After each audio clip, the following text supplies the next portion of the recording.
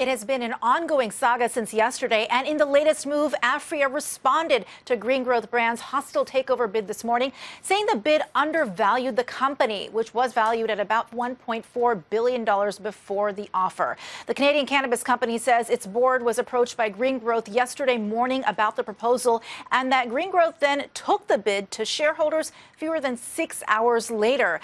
Aphria's new board chair, Irwin Simon, who founded the Hain Celestial Group, was just appointed to the position yesterday.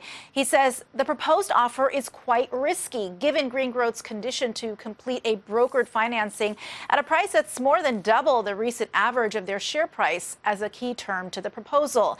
Aphria was an attractive target for Green Growth, especially after its stock plummeted upon a short seller report earlier this month. Analysts expect more M&A activity in the new year, and they're eyeing alcohol and tobacco companies for near-term deals and also consumer packaged goods and pharmaceutical brands as potential partners with cannabis companies down the road as the industry consolidates. As far as the Green Growth and Aphria saga, we'll have to stay tuned.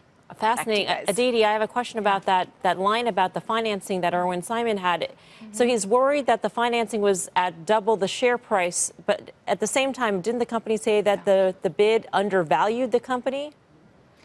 Yeah, what they're saying is, they're saying that it undervalued the company, although then Green Growth says that it's a premium of about 45.5%, and it's just kind of an apples and oranges what they're looking at, right? They're saying, Aphria is saying they're looking at the, I think, average 20-day weighted volume, and whereas Green Growth is looking at the premium upon where the shares were yesterday. I mean, the key is that because of the short seller report, they lost so much value in the last month. They pared back some of those losses, but in a matter of 2 days, they lost about half their value before paring back some of those losses. So it almost sounds like Irwin Simon saying that a Green Growth financially can't handle that sort of financing at such a high price.